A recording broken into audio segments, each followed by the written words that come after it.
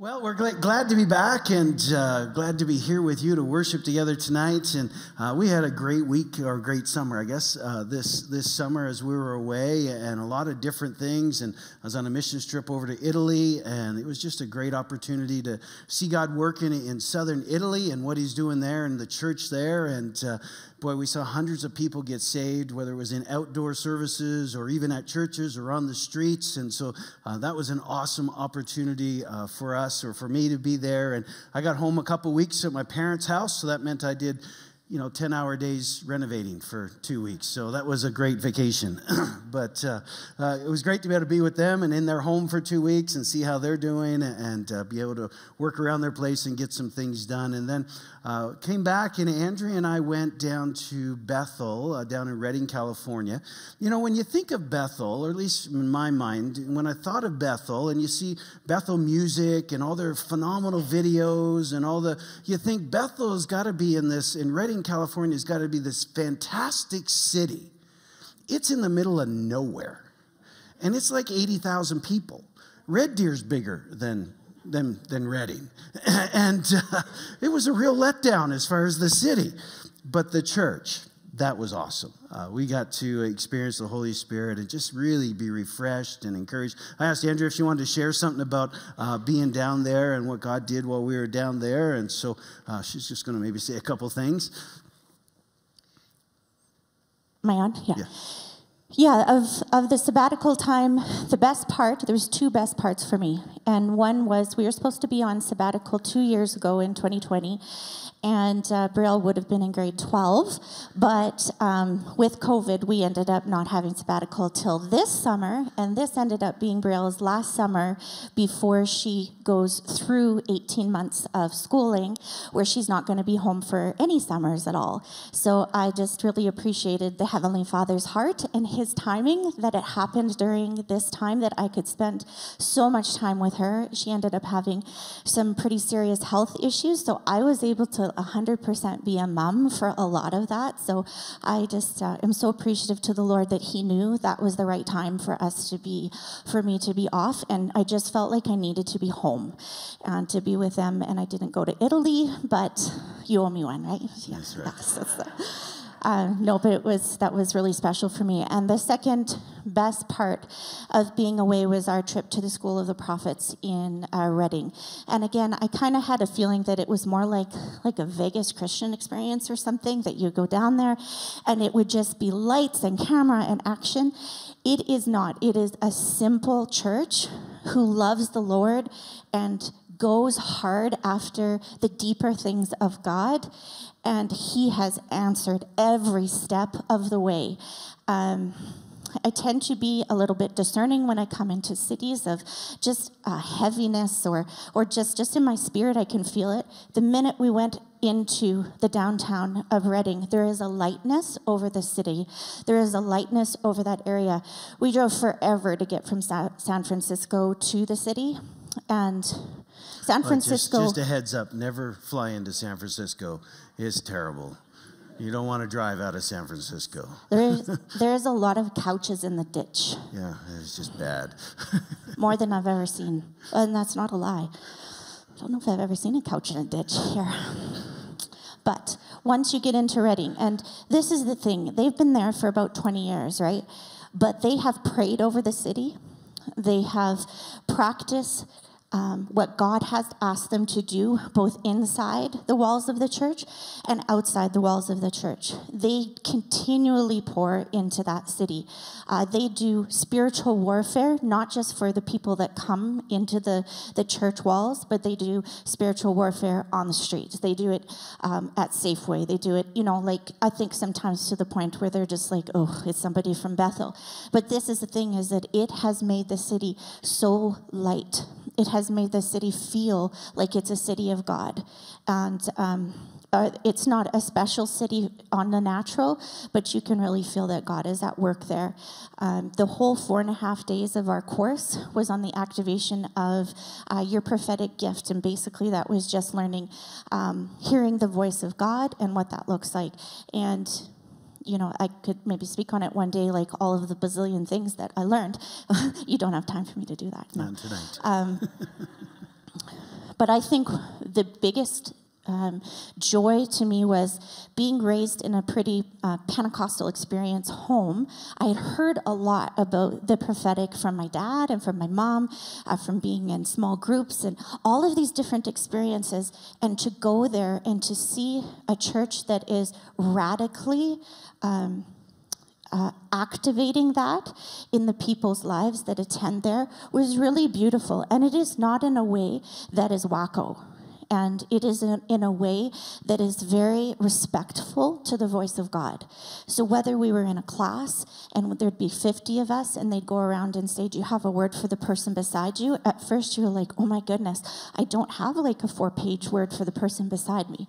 But what they teach you is that sometimes we're discerning and being sensitive to a lot of things that are very much coming from our Heavenly Father, from the Holy Spirit speaking into our heart.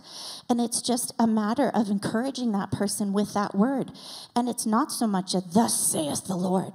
It's your heart, the Spirit speaking to your heart, speaking to their heart. I've never been more encouraged from somebody speaking into my life than in that setting.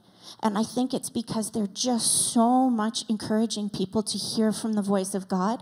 And when they hear, to step out and to say that and pray that over that person. So I just thought it was beautiful. And it was a confirmation of some of the things I grew up with, that, the Lord does speak to us. And he does speak to us in a way that can change people's lives. So that was I know I'm going way too long, but that was my heart. That was what I came out and just feeling so encouraged as a person, like as Andrea Williams, that the Lord saw me there and that he sent people to send me little words of encouragement that God sees me. And I just came back with, you know what? I want that for us. I want to be able to share that and teach that and experience that at BP Church, because I think that is for everyone to experience. So, yeah, that was my favorite part. That was awesome. That's point 2 of my sermon, so it's all good. Well, I got a couple of things just before I jump into the message on John chapter 16, and if you have your Bibles, you can get there and get ready. We'll jump through the middle of John 16, and we'll look at both ends of it. But this weekend, just yesterday or 2 days ago, last night and tonight, one of our missionaries that we support, Stephen Evans, is in Mozambique. And I had memorized how to say this word, but now I can't say it. I know it looks like Quelimane, but it's not. That's it. How do you say it? Quelimane? It's even a little bit different than that. But anyway, this place, this weekend, they've been there doing evangelism. Stephen, if you remember, was here in January with us. They have done a lot of stuff for the last 15 years in Latin America. And Stephen was mentored by Reinhard Bonnke. And so when Reinhard passed away, Stephen felt in his spirit it was time to go back to Africa. As long as Reinhard was alive, he never had that impression in his heart. But when Reinhard passed away, all of a sudden Stephen said, it just kind of came alive. I got to go back to Africa. And so he went a couple of times just checking some things out. And so this is the second time being in this city, and they have just seen God move in supernatural ways. He's been sending me a bunch of reports, and this was the altar response 2 nights ago. And then last night, the altar response. You can see that tent over to the left-hand side, or right-hand side from the stage, left-hand side of the crowd. That tent is the deliverance tent. Now, this area of Mozambique still has a lot of witchcraft and still has a lot of demonic activity. And the deliverance tent has been overrun with people just being set free. So much so that they had teams set up to do it, but they had to go call the pastors to get more people to come to the deliverance tent to help them because of witchcraft being so strong in that area and people being set free. And so he sent me this, and he sent me another one of tonight, but he just said, man, tell your congregation, thanks for praying for us. And we're just seeing God have tremendous breakthrough in Mozambique. And so keep praying for them.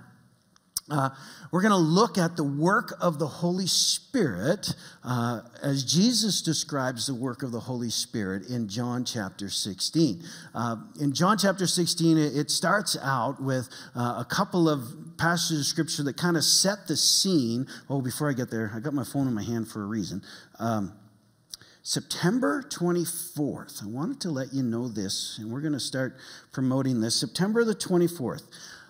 At 6 p.m., which is a Sunday evening, we are going to do a celebration for our Advancing the Kingdom, our program to buy the land for our new facility that we're going to build in the future. And we're going to do a celebration night where we talk about what God has done, where we're at. And by then, we're going to have a bunch of new plans drawn up, and you're going to be able to see those. And also, Melcor's, I was supposed to meet with Melcor, our developer, on Friday, but that got pushed to this week, so I was going to give more to be able to tell you, but Melcor should be moving the dirt by then, and we should have our utilities put in by next summer. But we're going to talk more about that night. But the reason I bring this up is because we're going to make it a ticketed event because we have a special guest speaker coming in.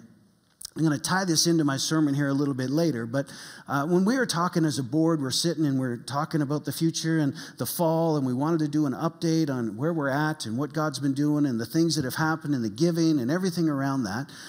We said, well, why don't we do another opportunity to get together, bring everybody together that wants to come, do a banquet and, encourage people.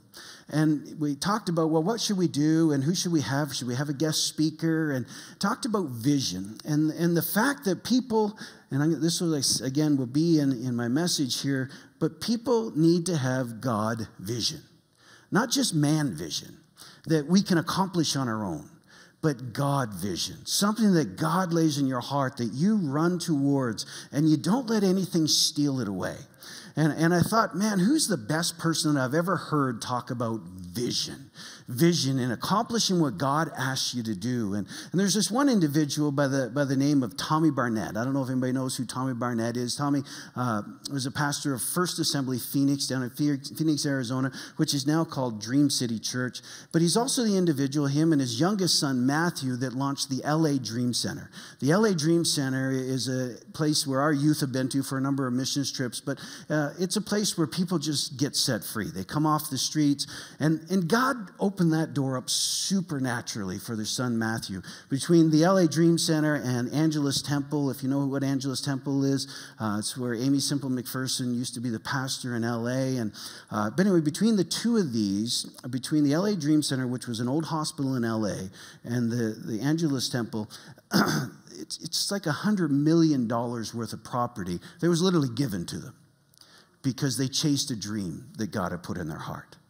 And today, thousands of people have been set free through them chasing that dream.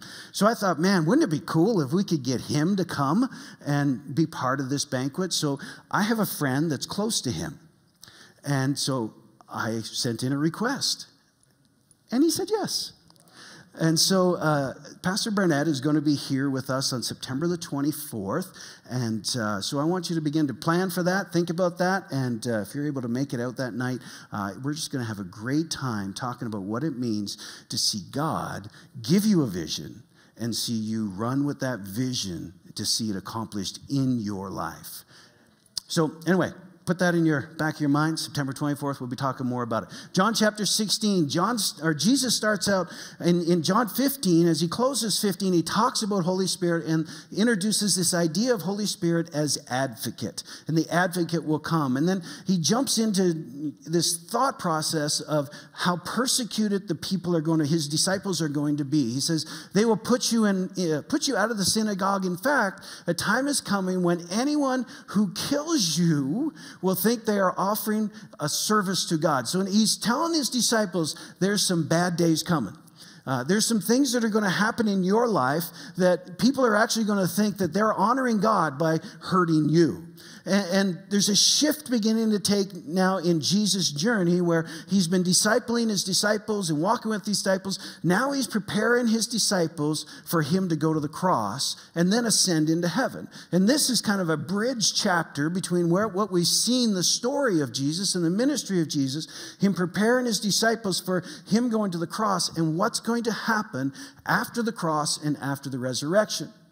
He goes on and he talks about the advocate will come. He has to leave. And we're going to look at this in more detail in just a moment. But he has to leave. But the advocate, Holy Spirit, is going to come. And when the Holy Spirit comes, he's going to be the one that works in humanity's lives, in our lives. Now, he jumps down to after he talks about this, and he talks to them about when they pray. There's something new is going to happen after the Holy Spirit comes. He talks about him going to the cross or leaving and coming back and their joy being made full. And he talks to them about using his name in prayer. He says, at that time, you won't need to ask me for anything. I tell you the truth. You will ask the Father directly, and he will grant your request because you use my name. He says, up till this time, you haven't done this before.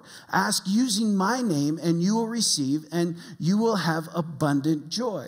So Jesus is talking about the authority that we are going to have after he went to the cross and was resurrected again, and that we were going to be able to access God directly. Now, as Christians today, we think, well, yeah, that's normal, that's simple. But think about who he's talking to.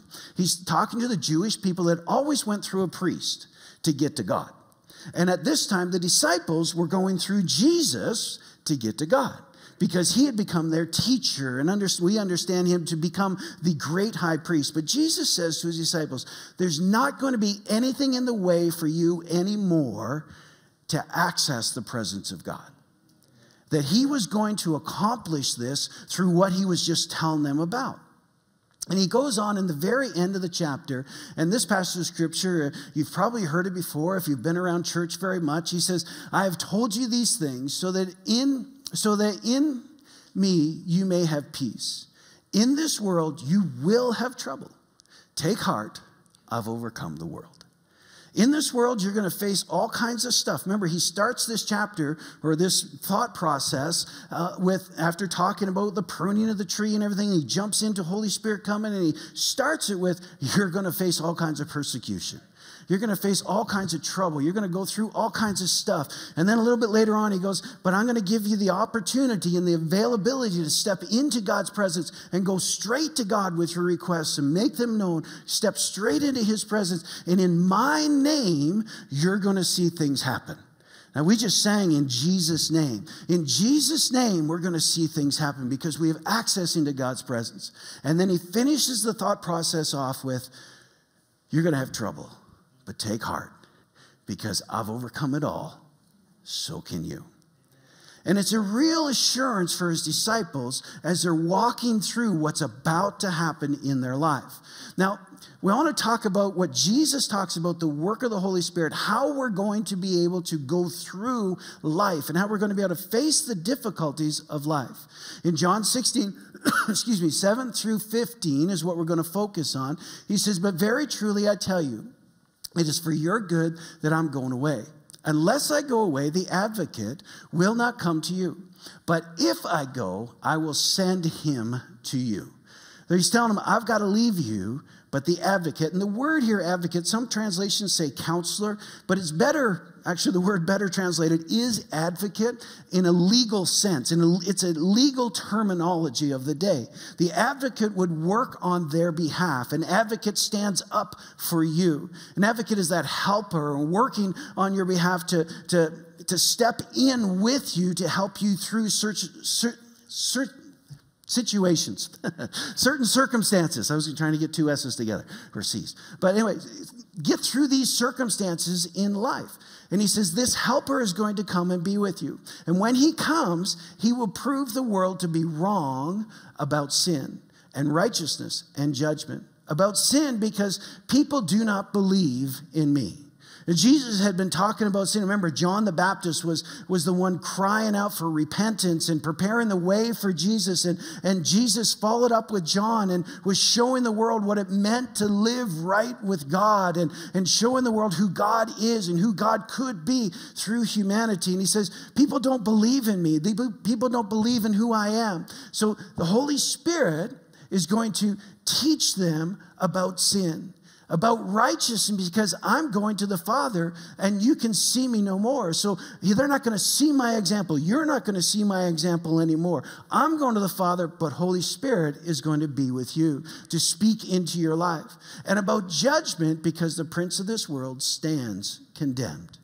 And I love this piece at the end of what he says about what the work of the Holy Spirit, that the prince of this world stands condemned. Because at this point, Satan had been condemned for his actions. And Jesus was going to the cross to take back the authority that he had taken from humanity, or that humanity had given up to him.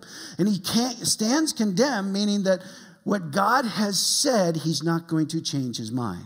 He's not going to change his mind about what it means about sin or what righteousness is. Satan is condemned. And Jesus was going to the cross. So I believe that still jumps forward to today, that what Jesus said was sin is still sin today. What Scripture says is still sin. No matter what. Culture might embrace sin, but if it's contrary to the Word of God, it's sin. And Holy Spirit is still going to convict of sin. Now, whether we want to listen or not, it's still sin. Most of you agree. 99% are nodding yes. Some are like, where's he going? Where's he going? Is he going to touch on that one? No.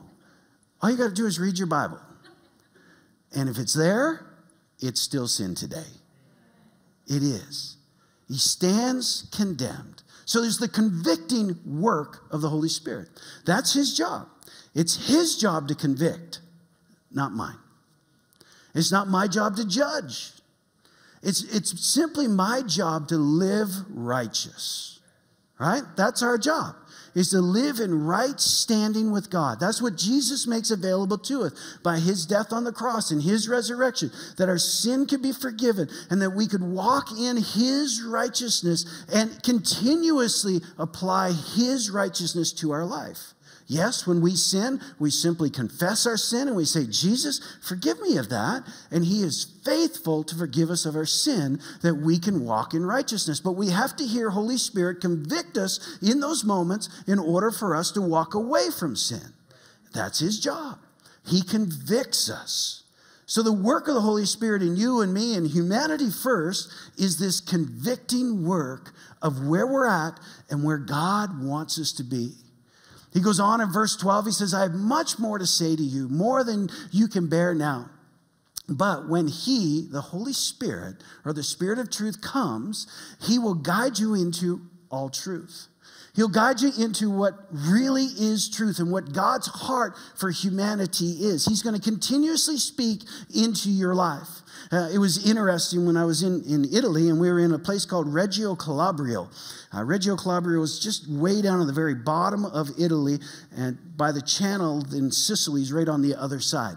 And if any of you follow me on Facebook or Instagram, I sent a couple of pictures from that. We were in an outdoor amphitheater.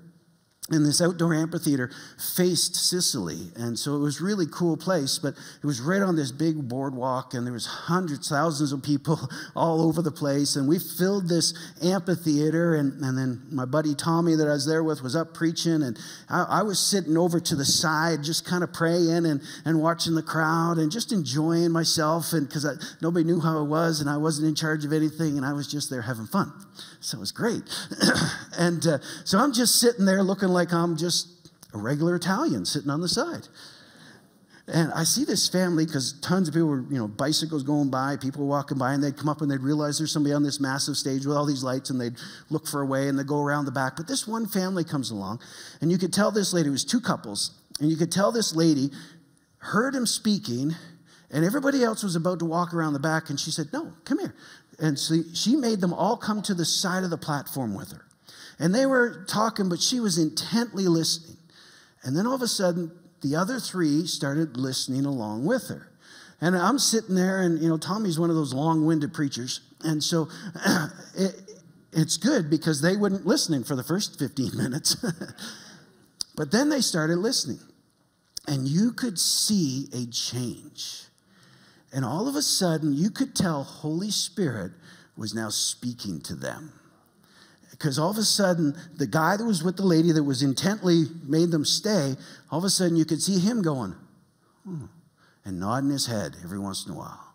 And then the other couple, you could see them all of a sudden begin to listen more intently. Well, by the end of it, when Tommy gave the altar call, they were one of the first ones to walk up. Because the Holy Spirit began to speak into their heart. The Holy Spirit began to say something to them. He says, I have much more to tell you, but when the Holy Spirit comes, he's going to lead you into truth.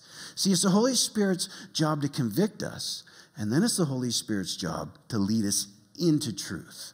And we understand that truth to be Jesus and who Jesus is and what Jesus has made available to us. It's that teaching work. He teaches us all things, and he helps us to understand what Jesus has made available. In John chapter 14, Jesus says, I am the way, the truth, and the life. No one comes to the Father except through me. No one comes to Jesus. I am the truth. And when Jesus says the Holy Spirit will lead us into all truth, meaning that Holy Spirit will lead humanity into the understanding of who Jesus is and what he's made available to them.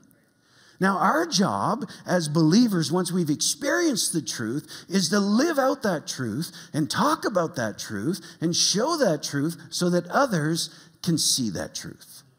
And it's Holy Spirit's job to convict them and lead them into the truth. All we can do is show the truth, speak the truth, be the truth. Holy Spirit does everything else. Don't get caught up in, man, I can't get my friend saved, or I can't get my family member saved, or I can't. No, you can't. But Holy Spirit can.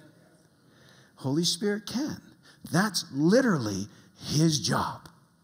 That's literally his job. But it is our responsibility to show the world who Jesus is. In John chapter 3, verses 5 and 6, Jesus says, very truly, I tell you, no one can enter the kingdom of heaven unless they are born of water and the Spirit. Flesh gives birth to flesh, but the Spirit gives birth to spirit. The flesh gives birth to flesh. The Spirit gives birth to spirit. That means that the flesh, there is no work that the flesh can do to give new life. There is no thing that you can do on your own or me on my own to step into the kingdom of God. It can't be done through the flesh. It can't be done through works. It has to be done through the Spirit. So the Spirit comes, the Spirit convicts, the Spirit leads us into truth, and the Spirit, Holy Spirit, regenerates us, gives us new life. He gives birth to us. He moves us. And Jesus says the advocate has to come. He said, I have to leave because the advocate's going to come, and that's going to change everything. When the Holy Spirit comes, he's going to make the world a different place. He's going to make humanity different. Humanity is going to align back up with what I originally created it to be, because humanity can't do it on its own. Humanity needs my Spirit in them to become what I've created them to be. In John chapter 16, verse 13, he goes on and he says, and he will not speak of his own. He will only speak what he hears, and he will tell you what is yet to come. He'll tell you what is yet to come. I love this. And I read a lot of different commentaries on this and different thoughts on this. And all of them have the same thing in that it is a prophetic thought that Jesus is presenting here. It's that he will show you things yet to come. He will talk about what I have in store for you. And remember, Jesus actually starts this whole conversation with telling the disciples what was about to come. That they were going to be persecuted. That there was going to be people that were going to kick them out of the synagogues. There's going to be people that feel that they're honoring God by killing them and by persecuting them. He's prophetically telling them what they're about to face. And he tells them, there's more things that I would tell you, but right now you can't handle it. But I'm going to send my Holy Spirit. He's going to be your advocate. He's going to work on your behalf. And he is also going to do what I have done when I'm with you. He's going to tell you what is yet to come. He's going to give you vision for your own life. But it's not just man's vision, it's God's vision. It's God's thought process. It's what God sees you as and what God sees you doing and the things that God has in store for you. He's also going to speak into your life, just like I've spoken into your life, so that you can speak into other people's lives, where you can speak a prophetic word into their life, where you can reveal things to them. It's the revelation work of the Holy Spirit. He's got this teaching work, and he's got this convicting work, and he's got this revelation work where he speaks spirit to spirit in our lives. He regenerates our spirit. He gives us new birth, and he speaks into our lives. But we have to have ears to hear him. We have to have ears to hear what the Holy Spirit is saying.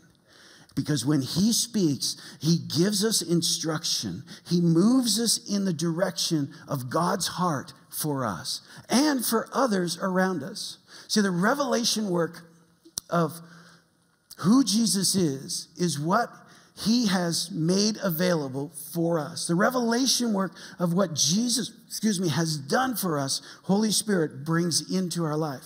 In Revelation chapter 2 and chapter 3, when Jesus is speaking to John about the church, and he's telling them, hey, say this to the churches. At the end of every church, he says, whoever has ears, let him hear what the Spirit says to the church. Whoever has ears, let him hear what the Spirit is saying, what the Spirit is convicting, what the Spirit is teaching, what the Spirit is calling forth, or what the Spirit is saying is to come. And I would say that to you this weekend. Whoever has ears, be attentive to what the Holy Spirit is saying to you. Individually, and then corporately. So if you want to break it down, individually, what Holy Spirit are you saying to me? Holy Spirit, what are you saying to my family? Holy Spirit, what are you saying in my workplace? Holy Spirit, as you guys are going back to school, literally, Holy Spirit, what are you saying about my school that I should be attentive for this year? Holy Spirit, what are you saying to me? And for a church, it's Holy Spirit, what are you saying to us about Calgary? What are you saying to us about Bennington, about Huntington, about Evanston, about Royal Oak? That's where I live. I'm a little bit further away, but what are you saying about Country Hills? What are you saying about Panorama? What are you saying, Holy Spirit? And when Andrew and I went to Bethel, when we were driving flew into San Francisco because it was so much cheaper. And we're driving out, and the traffic is just insane coming out of San Francisco at 5 o'clock on a Friday afternoon. Stupid time to fly in, but that's my fault. But anyway, as we're coming out and we're talking and we're driving up to Redding, and I said to Andrea before we got to Redding, I said, it'll be really interesting. She said, I wonder, what the city's going to feel like with this type of church. And I said, yeah. And I said, I wonder if they're just a big international church that has influence all around the world, but they haven't influenced their city. Because that happens. We get more focused somewhere else than we really get focused on where God has put us. And I said, well, it'll be interesting to see what type of ministries they really have in their city. Well, I was blown away by the ministries they have in their city. I really was. And that's why their city, and one of the things that Chris Vallotton said, Chris Vallotton is the prophetic, in charge of the prophetic ministry for the church, the prophet of the house, and he said, one of the things that God really spoke to us about, Holy Spirit spoke to the church, is that we can't just talk about it, we have to be it. We can't talk about city transformation or world transformation or without doing it in our own city. And he said, so their ministries have been designed around that and the things that they do. And even got to the point about where God convicted them or spoke to them and said, you need to help the city government. And to invest into the city. So they tithe a portion of, so they give 1% of their 10%. They tithe on the income to the church, the same as we do. They give it away to different ministries and different areas of the world, but they take 1% of their 10% and they give it to the city council. I thought, wow, That's interesting. So he said, it was a very interesting conversation. He said, we called up the city manager and said, hey, could we come talk with you? And the city manager said, sure. And so we went in to talk with the city manager. And, the city manager, he said, the city manager thought we were coming to ask for something. And he said, so we went into him and he said, hey, we would like to give you $100,000. And the city manager said, what? Why do you want to give us $100,000? And what's the strings attached to it? Now, typically, that's what the church would say to the government, right? What's the strings attached? But the government now is saying to the church, well, what's the strings attached? And he said, well, no strings attached. We just once a year want you to tell us what you did with it. And he's like, okay. And he said it was a weird meeting for the first couple of years. But he said, we also told him, and if there's other things that come out that the city needs, let us know. And we want to be part of the solution in our city if we can help. And he said, so after a couple of years, they actually said, well, yeah, we have a park that we've been trying to finish off for the last 3 years. And we think it's going to take us another 3 years to do it. And he said, would you guys be able to help us out with that? And Chris said, well, what's the cost? And they told him it was $20,000, $30,000. I can't remember how much it was. And so he said, okay.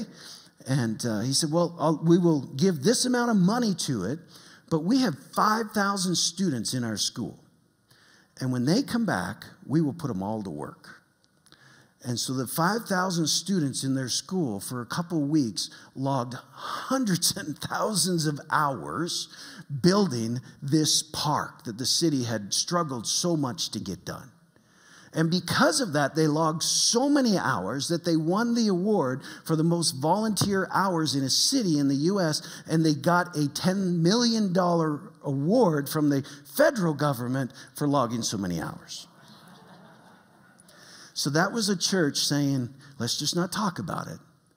Let's get involved. And let's show the world who Jesus has called us to be. Let's be the church that listens to the voice of the Holy Spirit and be engaged in our community. And there's all kinds of other things, of course, that they do.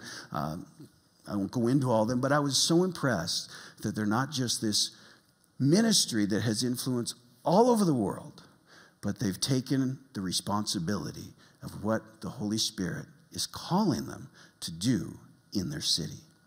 And I believe that's what the Holy Spirit wants to do in our lives. And especially, corporately together, what Holy Spirit calls us to do in our city. Don't let God plans become good plans because they seem too hard. We go from God vision and God dreams and God ideas to good ideas because they're easier to do. Because God ideas need God. And sometimes it's easier for us to simply do Mark ideas because those don't require God as much. And we do them in our own strength. But Jesus told his disciples, don't get overwhelmed with everything going on because I've given you access into God's presence. And you're going to be able to go into his throne room and make your petitions known in my name. And when you do that, he's going to respond because you used my name.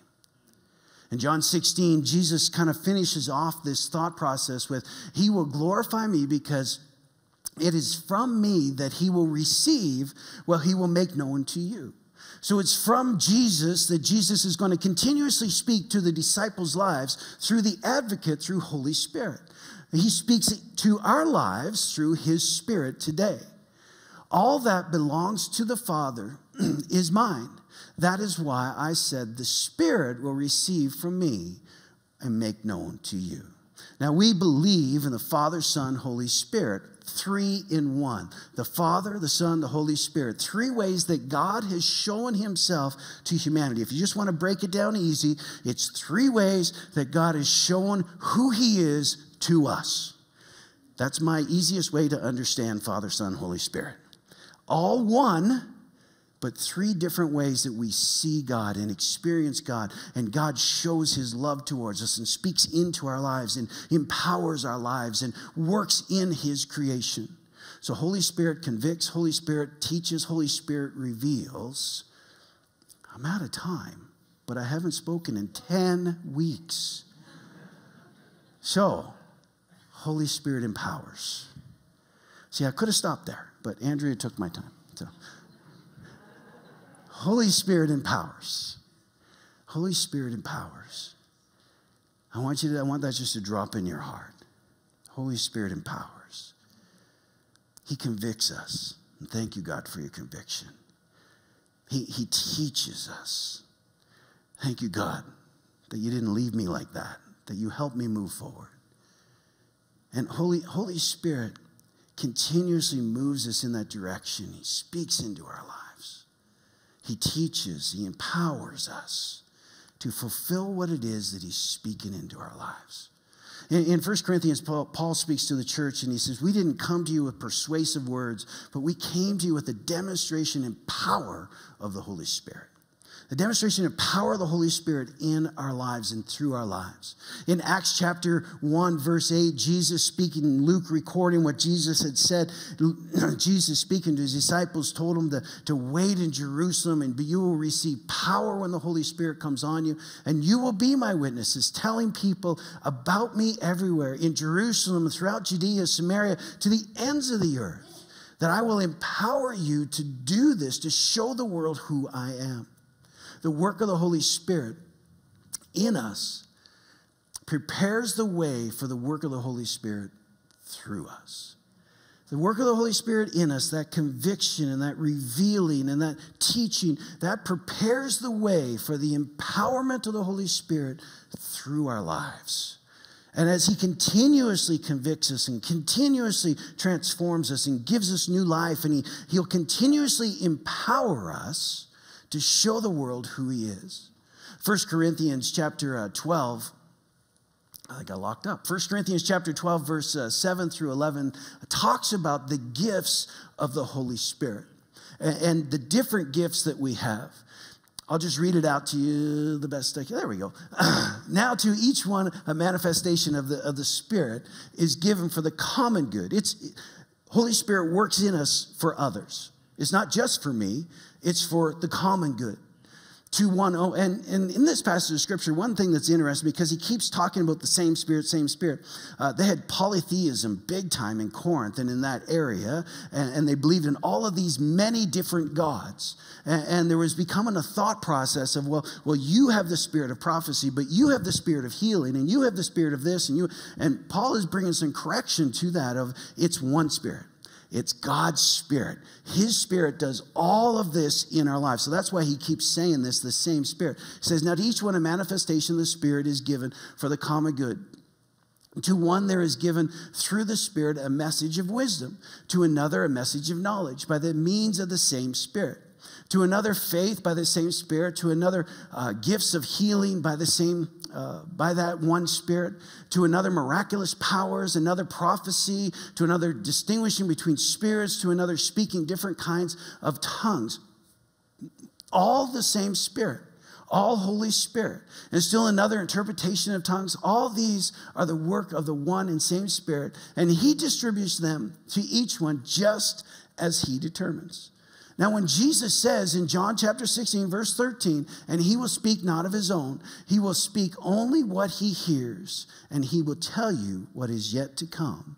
It's talking about those gifts of the Spirit that are miraculous in nature, miraculous in that we can't know it on our own, where he speaks through us.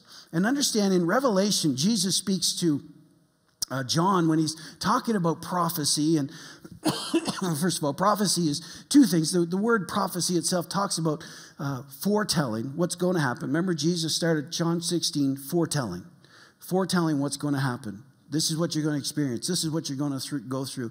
And then he closes, or in the middle of it, he talks about what he's going to do, and that Satan already stands condemned. Now remember, we read that Satan already stands condemned. Jesus had not died on the cross yet. He's foretelling at that point. He prophesies in the beginning about what's going to happen. He talks about how the world is going to turn on them. And he talks about their joy being stolen from them because he's going to die. But he talks about Satan being condemned. Satan was condemned when Jesus rose again. Because that's when the final verdict was put against him. He was condemned when Jesus overcame him. He was guilty, but he was condemned to eternity, eternal damnation, when Jesus had victory over him.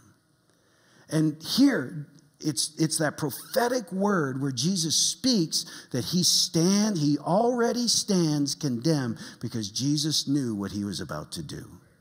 Jesus shifts in chapter 16 and 17. He prays for the disciples and the church to come. And in chapter 18, we see the path to the cross. And there's a shifting here in chapter 16. But it's that prophecy that Jesus starts with and shows throughout it that he says the Holy Spirit will teach you and speak to you about things that are to come. That you and I would be speaking the same way that Jesus spoke, with that same type of authority because he's overcome the world. In Revelation chapter 19, Jesus speaking to John, to the church, and he tells John, he says this, for the essence of prophecy is to give a clear witness of Jesus. The essence of prophecy is the testimony of Jesus, if you look at in other translations. And the testimony is your testimony about what Jesus has done in your life is the essence of prophecy.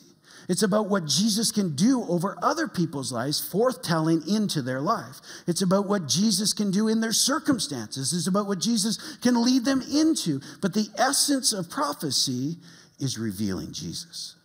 It's revealing who Jesus is. And it's pointing people to Jesus. That's what it's meant to do. This fall, we're going to teach a course that's going to help with understanding, the gifts of the Holy Spirit, but especially drilling down on, words of prophecy, words of wisdom, words of knowledge, words of encouragement, all of the stuff that kind of comes in that umbrella of prophecy. There was a course that they had as we went through this course. It wasn't just a conference. It was literally a class. It was a 1-week class, started at 8 a.m. every morning and ended at 10 p.m. every evening. All day long. Terrible. Wear you right out.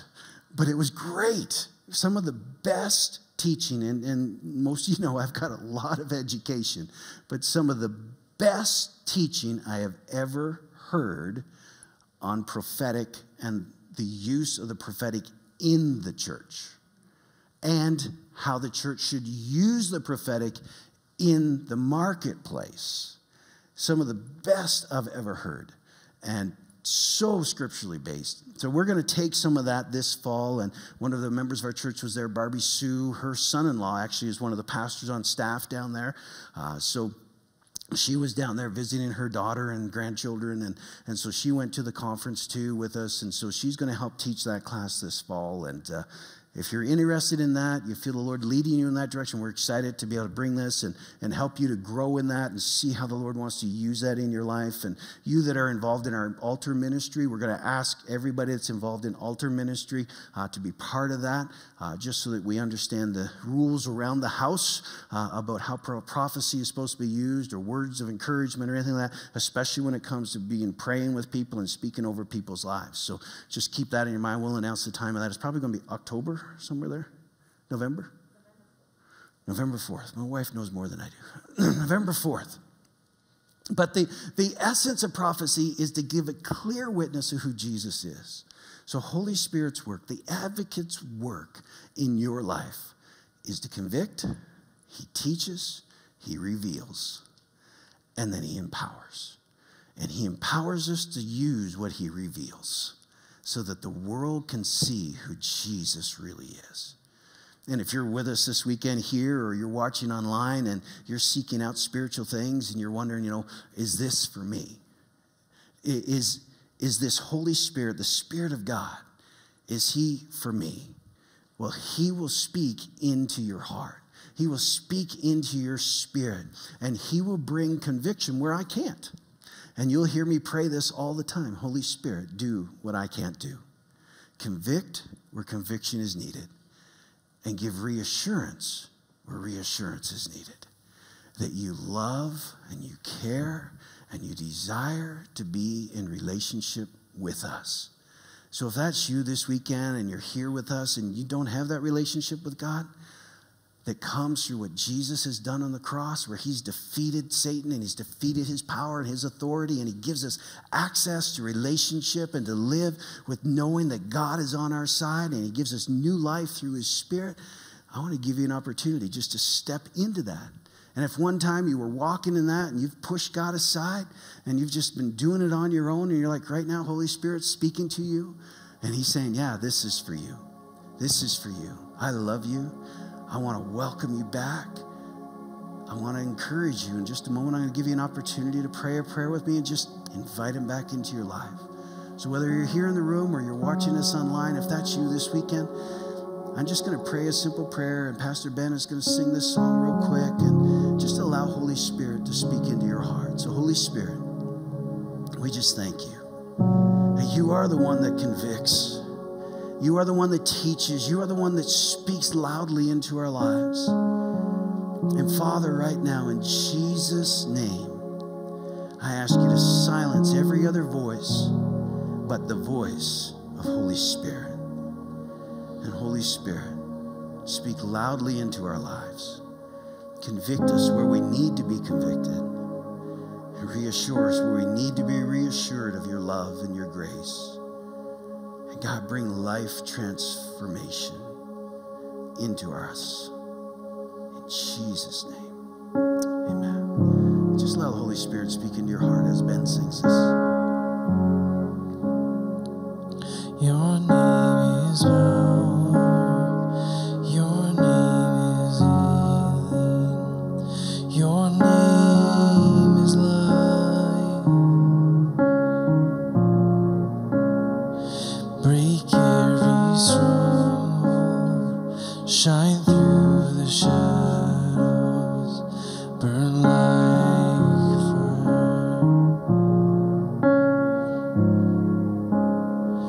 Your name is power.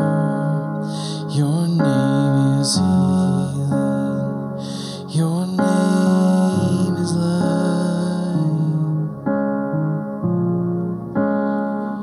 Break every stronghold. Shine through the shadow. Burn like a fire. So with your heads bowed and your eyes closed, just listen to the Holy Spirit as he's speaking to you in this room or online with us this weekend. If Holy Spirit is convicting you right now that you need to step into relationship with him, I want to give you an opportunity just to simply pray a prayer with me that invites Jesus in. Ask him to forgive you of your sin and fills you with his Spirit and empowers you to live the life that he's created you for. And if that's you, just before I pray this prayer, I'd love to know that you're praying it with me. And I'm going to look across the room from my right and your left. And if that's you, just make eye contact with me. Just look up and say, yeah, that's me. Yeah, thank you. Yeah. And in the middle, if that's you this weekend, thank you, Lord. Yeah. And over to my left and your right, if that's you. Amen. And online, if that's you, there should be something there that you can click and just say, yeah, I'm praying this prayer. Just click that. That lets us know you're praying with us, and we'll be praying for you. But right now, just simply pray this. Jesus, I believe that you are the Son of God. I believe you died on the cross so my sin can be forgiven. I ask you to forgive me. Fill me with your Spirit. Empower me to live the life that you've created me for. In Jesus' name, amen. Let's stand and sing this as we close. Your name is power. Your name is healing. Your name is light. Break every stronghold. Shine through the shadow. Burn like a fire. Your name is power.